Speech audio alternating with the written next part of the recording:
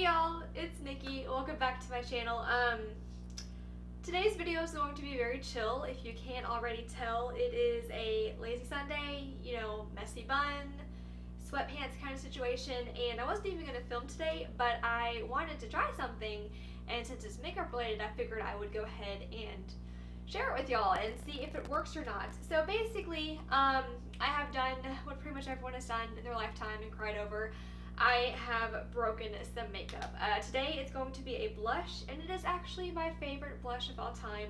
It is the Kaleido Cosmetics Skin Blush in the color Prima Donna. It's my favorite blush, hands down, and I dropped it a couple weeks ago and shed a few tears, but beyond that, I put it aside so that way I can try to fix it. And like most women, whenever you are searching for answers when it comes to home and beauty, you go to Pinterest. So I went to Pinterest, found a pin, I've gathered all of my supplies, and we're going to see if it is a success or if this is another infamous Pinterest fail. So to repair broken makeup, if it's, you know, blush, highlighter, eyeshadow, anything in a palette kind of situation, I've got some clear plastic wrap, some rubbing alcohol, a couple of tissues, a knife, and of course our poor fallen comrade. I'm going to try to show y'all my blush so you can see just how much I destroyed it without tipping it over and spilling it everywhere. But like it's not just a little crack. I mean, I fudged this up big time. I was so sad. Whenever it's not just a crack and it's like this broken up to where you have multiple pieces hanging out, Pinterest said that you do need to take, it's not a makeup spatula, but I'm not that fancy, so I've got just a really clean, sterile knife, and I'm going to basically go through and break this up as much as I can. That way it's all a consistent, like smaller kind of powder and not these big chunks, because that's apparently going to help the process. So I am going to lay this down on my table because I don't want to try to do this into my hand and make things even worse. But I'm just going to gently kind of grind it up and make it one consistent powder, which is surprisingly easy. I've never like destroyed makeup or really played with makeup in this capacity, so I'm not sure if this is normal, but this is a very soft formula, if that makes sense. Like, it's breaking up so easily without difficulty, which is probably why I broke in the first place. Alrighty, so I've ground this up into a pretty consistent small powder, so now we're going to grab the alcohol. Now you can probably just pour this straight into the pan if you're that confident in your motor skills, but I am not. So what I'm going to do is pour some of this into the cap, and then I'm going to grab that with a dropper. You can use, you know, probably just any kind of eyedropper that you have. The only thing that I have that I'm comfortable using is my dropper for my Tarte Morocco oil. If I get a little oil in this, I'm not going to care. If anything, it's probably going to help. So I'm just going to empty this as much as I can. And then I'm going to pick up some of that rubbing alcohol. And the directions say to gradually add alcohol a little bit at a time. That way you don't, you know, pour a ton of alcohol in it and then it's too much and it's going to be almost impossible for it to dry down properly. So just add a little bit at a time, it says. So I'm just going to do a few drops in here. And I'm just going to keep picking up more alcohol and keep dropping this in until I feel like it's a good enough consistency for me to start pressing it down and make a paste, kind of. You're just going to have to kind of eyeball how much alcohol you need to put in there because, you know, all pan sizes are different, so I don't think there's a secret formula for exactly how much to put in there that I can confidently give you. So just trust your gut. Okay, it looks like this is starting to get where I want it to be, so now it says to take your finger and start pressing it in. Okay, so it's like, it's kind of squishy, but there's still a good bit of dry product, so I'm going to keep adding alcohol. Now, as far as the rubbing alcohol reacting to your makeup, I'm told online, which, you know, take everything with a grain of salt and a lime and some tequila, it doesn't affect the formulation of it. It doesn't, you know, change the color or anything like that, so we will see. Okay, there we go. That's kind of where we want it to be. So now I am just kind of patting it down to make sure that it's saturated and there's alcohol all the way down to the bottom. Okay, it says to let this sit for a total of 15 minutes, but halfway through around the 7-minute mark, you want to take your makeup spatula and gently smooth over the product. So I'm going to set a timer and come back in 7 minutes and smooth it out just a little bit more. Okay, so turn off. Okay, it has been 7 minutes now. So we're going to take our knife and try to smooth this, which I don't really know how I'm gonna do in such a small pan. Got a big knife and a little pan. Oh my gosh, my OCD is driving me crazy. I can't do this. Okay, I smoothed that out as much as I could with the oversized tools that I have. So now I'm going to let this sit for another 7 minutes, and then we're going to try and press this. Okay, alrighty, so it has been another 7 minutes. So now I take my clear plastic wrap. Some of the things I was reading on Pinterest, some of them said like a clear plastic wrap, some of them said a tissue, some said paper towel to help press it down. But since I don't want like a tissue indentation in it, and since I don't want tissue particles to get stuck in it, I'm going to use clear plastic wrap.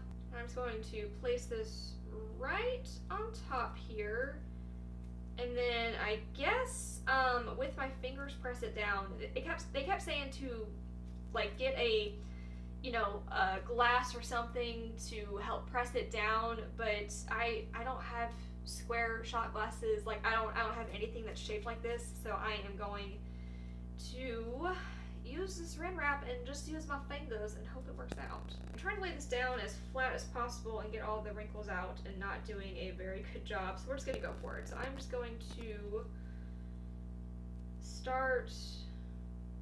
First I'm gonna press down kind of firmly to make sure there are no air bubbles left in it, and then I'm gonna go back through and try to like make it pretty and make sure there are no ridges or anything like that. Okay, I've smoothed this out as much as I can with my hand. The Saran wrap is causing a couple wrinkles, but you know what? I'm not really doing this to make it look pretty. I'm doing this to make it functional. So as long as it dries down in one solid piece and it's not going to, break or crack easily or quickly, I'll be happy. Okay, so now we're just going to peel this off, and I mean that's not too bad. Now I'm just going to clean up the edges here where it got super messy with all of the loose pigment. It's not perfect by any means, but it's all one piece now, and it's definitely smooth enough for use. So now I'm going to let this completely dry down and hop back on here and swatch it and try it out and see if it performs the same and looks the same. It doesn't say how long to let it dry, so I'm gonna give it like at least an hour or two, go, fold laundry, do whatever, and come back and check on it, and whenever, again, gut feeling, whenever I feel like it's dry enough for me to use, I'll hop back on and see if it was a success or a Pinterest fail. The next day. Oopsie. Sorry guys, I had every intention of coming back on and checking last night. While I was waiting for my blush to dry, I went and did laundry, I meal prepped, I watched an episode of Outlander, and then I decided that I was tired, so I went to bed and didn't think twice about it. So it's actually probably a good thing, because this has had well over 12 hours to dry, so I have no doubt that it is done and shouldn't move anywhere. Here is the finished product. It's not perfect by any means, but it's pretty darn flat. I only have a couple of wrinkles from the Saran wrap, but otherwise, I mean, I'm pretty happy with it. It doesn't look completely crazy, and what's most important is that it's usable now. So it looks decent. Let's see how it feels. It is solid. It's not moving, so that's good. It's not breaking up easily, and it feels about as silky smooth as it did before, and I think it swatches about the same. This is a very, I don't want to say it's shiny blush, but it has a lot of luminosity to it, so the swatch looks about the same. Let's go ahead and grab my handy dandy Morphe E4 brush and give it a whirl and see if it applies.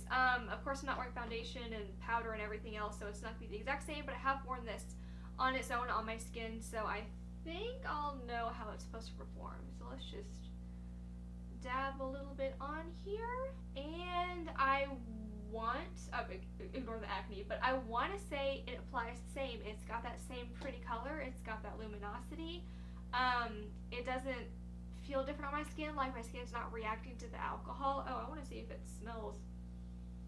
Huh, I was really expecting to still smell a hint of the rubbing alcohol once I was completely done, but I don't smell anything. I'm surprised. Like, even if it still smelled like alcohol, I would have still used it because I'm just so happy to have this back. But it doesn't even smell, which I'm shocked. Y'all, this was a Pinterest win. My blush is back. Oh my god, I'm so excited. Oh, I've missed you so much. In conclusion, what I have done has 100% worked without changing the formula, without changing the color, without changing the scent. I mean, it fixed it for me. And I'm so happy. Okay, awesome. Well, I actually have another thing. I have a highlighter in there that I broke a couple days ago. So I'm going to use the same method and do it on that. I probably will actually do a before and after for that on my Instagram because I forgot to take before and after pictures of my blush. If you want to see a really up close picture of before and after of a broken product once it's repaired, go check out my Instagram. I should have that picture up by now. My handle on there is Nikkikkins as well. You can check out the description box if you have not already followed me on there or any of my other social media. But aside from that, I think we're done here. This worked, and I'm excited, and this is my favorite blush. I'm so happy that I get to use it again. And I didn't have to go buy anything extra. Like, I know they have like makeup repair mousses out there, which I'm pretty sure are fantastic, but all I had to do was go to my bathroom cabinet, grab my own alcohol, and I got this done for no extra money. This turned out way better than I thought it did. Alright, I love y'all, and I will see you in my next video. Bye! I got some of the blush on my heating pad. No! And there goes my husband with the lawnmower. Today is a complete mess. I'm sorry. Anyway, for you ladies out there who suffer from pretty severe cramps like I do, go to Walmart and buy a plug-in heating pad to have around your house to just lay on your abdomen whenever you're kind of chilling. It does wonders. Oh my god, the lawnmower. So while I'm sitting here, I'm going to tell you what I'm currently watching on TV. This is not makeup related, and I'm sorry, but I am always so curious to know what other people are currently watching. So right now, I am watching Outlander, which is not suitable for kids, so kiddos, you cannot watch that. But if you're an adult, that is a great series. It's basically a like Scottish time-traveling version of Game of Thrones. I don't know. I am absolutely loving it. The hubby and I are also watching Brooklyn Nine-Nine. We are obsessed with that show. If you like The Office and Parks and Recs, which I have seen every single episode of both series, it's basically like The Office, but in a cop station. It's so stinking hilarious. We love it so much. My husband and I are also trying to watch all of the Dragon Ball series, and I mean all of it. Dragon Ball, Dragon Ball Z, Dragon Ball Super, Dragon Ball Kai, Dragon Ball GT. Like, we're trying to watch the whole series. We're currently in Dragon Ball Z, and we're currently in the Boo/Fusion Saga, which I am so excited whenever we are out of that because I am over it. I want something new. I need a new storyline. I need new characters. It gets to the point where a fight takes 10 episodes and I'm just kind of over it.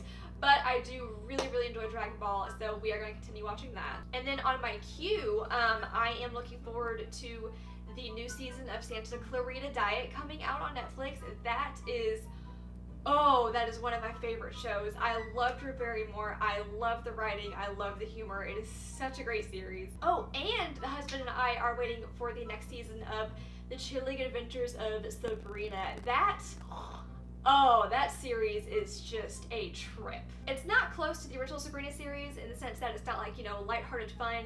It is very dark. It is like kind of demented. So if you're uncomfortable with that kind of stuff, you probably don't want to watch it, but it is just so deliciously like dark and twisted. Like, I'm not a horror fan. I can't watch, you know, American Horror Story or pretty much any kind of horror movie in general.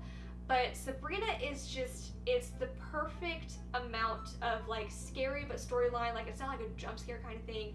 Gore doesn't bother me. It's just like the suspense and the jump scares that I can't really do. But Sabrina is more about the storyline, and I don't know, I love it. And if y'all have any other shows that you're, you know, looking to watch or want to watch or have watched or should watch, let me know in the comment section. Watching TV shows and movies is one of my favorite pastimes, so if there's something I'm missing out on, let a hoe know in the comment section.